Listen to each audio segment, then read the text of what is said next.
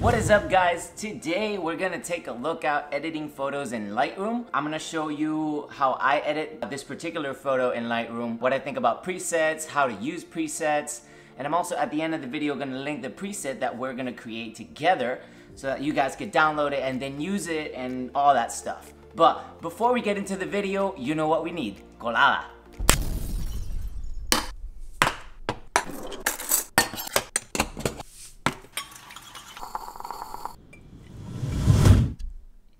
And we're back. So first, I'll enjoy this, and you guys could just watch.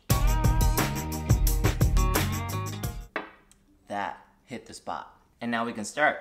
Okay, so we're gonna jump right into Lightroom, but before that, I wanna talk a little bit about presets, you know. There's a lot of differences when it comes to people using presets or thinking about presets or even selling presets, which is very popular nowadays. You know, a lot of people are selling their presets, you know, get your photos to look like mine, that type of stuff. And I obviously have opinions about it. And my opinion is this, you know, presets are okay, presets are good, just as the base, you know, just as a place that we can start to develop our photos. It's not the end all be all. It's not like one click and you're done and that's it. You know, this is my photo. I'm great, hire me, pay me for work. It's a starting point. It'll get your juices flowing when it comes to editing a certain file. And that's what we're gonna do today. So we're gonna jump right into Lightroom right here. I've already pre-selected the shot that we're gonna do, which is gonna be this one right here. This is a shot that I took recently with my friend, the Suited Racer. And if you don't know the Suited Racer, I encourage you guys to go check him out on Instagram at the Suited Racer. He's posting insanely cool content, and we work together sometimes, and this just happens to be one of the shots. So, back to Lightroom. So we're here in Lightroom. Shot has been pre-selected, so we're gonna go ahead and click on Develop. First things first, I want to straighten out this shot because it's a little bit crooked, and I have a thing about straight horizons. So we're gonna go ahead and do that. So that looks pretty straight. Another thing I see right off the bat that I want to do is I want to crop this picture a little bit more. Now I want to give him more of a presence, center stage type of feel. So I think that we're gonna crop even so a little bit more, go a little bit more extreme with this, and just have him smack in the middle of the shot. I think right about there should be good enough. So yeah, that's it. That's it for straightening out and all that stuff. Now, about presets. All right, so we're gonna go with the classic VSEO presets, and I've already taken a look at all these, and I've decided that we have to use this one. Yeah, this one right here, Porta 800 +1 with a little check mark on it. And by clicking on that, this is not the greatest thing ever. As you can see, this picture still needs a little bit of work, and that's what we're gonna do right now. Okay, so first things first, I wanna cool down this image just a slight bit.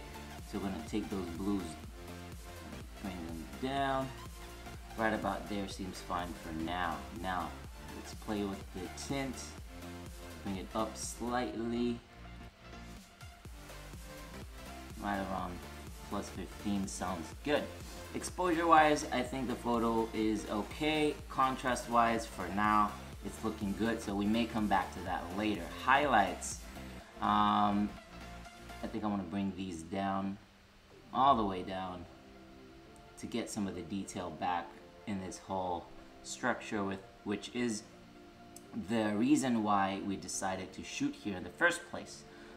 Shadows, I want to bring those up to bring a little detail back up into his suit and the motorcycle and the engine and all that.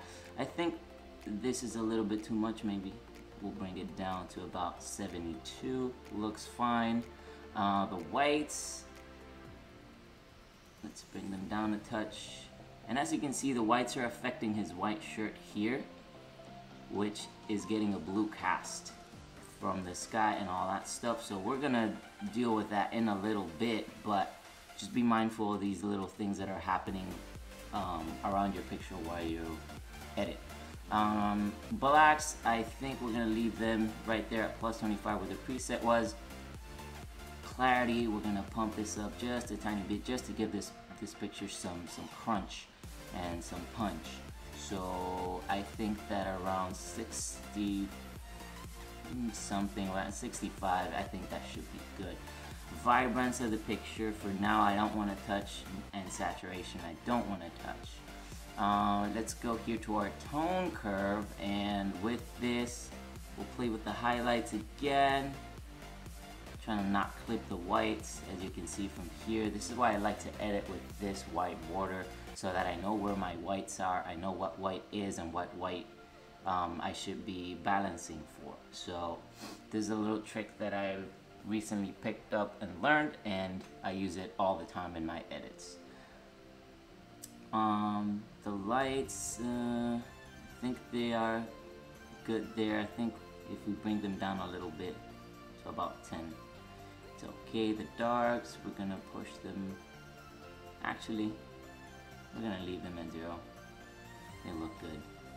Shadows, and again, this is all playing around with the sliders just to get what you want. Now, the idea behind this photo is that we wanted to get something that was kind of darkish, yeah, something dark, something moody, and it was a bright sunny day, beautiful day, no clouds, no nothing, just pure sun blasting. So we have to use our creativity and the use of space to create this type of mood and feel that we wanted to go for. So that's why we picked this underpass, and that's why this photo is being edited in such a way. Back to Lightroom. So back here, I see that we're on a good track. Let's go down here to the blues, and we're gonna play with the blues. We're gonna see what happens when you change the color. As you can see, playing with the color affects a lot of the areas of the image that we don't want affected, like, you know, his suit, his helmet, the white shirt that he was wearing, and all this stuff. Alright, so that's just for us to know what we're dealing with. So what we want to do here is now that we're going to bring down that luminance so that we can get a lot more punch out of that. And as you can see, it is affecting the shirt quite a bit. It's getting that shirt, as you can see there, like really bad looking. So we don't want to play or go too far with it. So I would say that, you know, right around there, minus 14. It's good enough so that you can kind of tell it's still a white shirt. And the saturation, we're gonna bring this puppy a little bit down. Alright, and now we're getting to the point that I'm seeing what I wanted to see, which is like this whole moody thing, and you know, it looks very clean and very well put together. If you want to check where we started at about right here, and right now this is what we're looking at. So bringing that down to like 50%, the blues did a great job for our picture.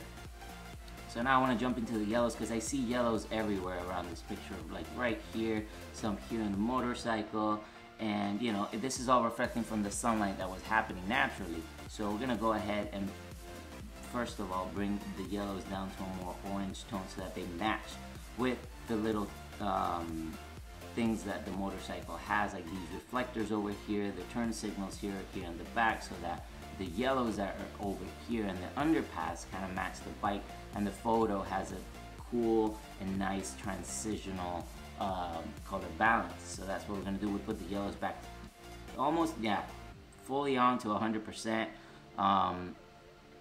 The saturation on it, I think we can bring it down to about 50 or so again, and the luminance we want to bring it down to, so that we can give this that mood that we're going for. Now we're pretty close to where we want to be right now. One thing that I like to do with my images to give them that punch is like to pump that sharpening up to about 60% and then mask away until I get just the edges of what I want in sharp focus to be in better focus. So I do that by holding the Alt or Option key on your Mac and just sliding this thing up and down until you get it to the point where you want it. Usually for me it's about in between 80 and 90, so we're gonna leave it at that. Check that, looks pretty good to me. Zoom out again. Keep going through here. I'm gonna take off the grain because I don't want the picture to look grainy. I want it to look clean. So taking all that grain that preset had out and playing around with everything that we got left. So right now we're looking at this. I think we can add a little bit more contrast, about plus 15 will look nice. I think we could go even heavier with the clarity for this one shot. About 82. Let's see how it looks at 100.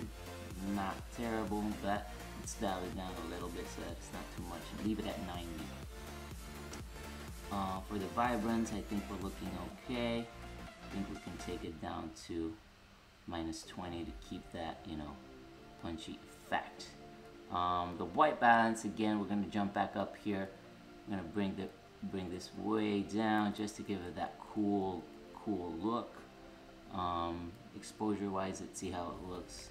A little bit underexposed, and I think that looks pretty good to me. So -20 on the exposure, the contrast, we pumped it up. And what I want to finish with this image, because we're pretty close to where I wanted it to be, is this. So what I want to do right now with this image is that I see that the light on the image is very balanced, you know, from top to bottom. So what I want to do is that I want to create more interest in the center of the image where the person is actually doing the wheelie. So that's what we're going to do right now. So we're back here in Lightroom, and as you can see, the picture is looking quite good. What we're going to do now is we're going to jump into the graduated filters. We have it on exposure right now. I think we want a -30 on exposure, and we're just gonna drag this down just to see how that looks. And that looks okay, but I think we can push it a little bit more. Just notice what's happening here on this upper part of the image. As we bring that down, we want to bring those highlights a little bit more down, about 50 or so percent. 52, that's fine. And then bring the blacks a little bit down to about, you know, around 15 or 14. That looks pretty good. Split that difference a little bit, and we're going to do the same at the bottom of the image, just like so. And now, I think that's a little bit too much in this guy right here, so we're going to bring it down a little bit more. And click on done, and that's it, guys. We've just did a quick little edit for this photo. This is where we started out, and this is where we ended up. I think you would agree that this looks way better. And although we used the preset, we didn't end up with the same look as the preset started. We ended up with something completely different. However, we used the preset to our advantage to get to where we wanted to be. And that's what I think about presets. That's how I think presets should be used all the time. Not to hate on presets, you know, I can't be a hypocrite. I use them all the time because they get me one step closer to where I want to be, and sometimes they kind of motivate me to go in a certain direction that I wasn't even expecting to take a certain photo to. So thank you guys for joining me in editing this file. Let me know what you think in the comments below. If you like this video, give it a thumbs up and subscribe if you haven't done so already, so that you don't miss future videos. Like I said, the preset that we created together, I'm gonna link that down in the description below so that you guys can download it and use it and do whatever you want with it, tweak it. And if you do, I only ask you to tag me so that I know that you're using it and I can see the results that you get with the preset that we created together. So with that said, thank you for joining me today. Thank you for drinking coffee with me, and I'll see you guys on the next video.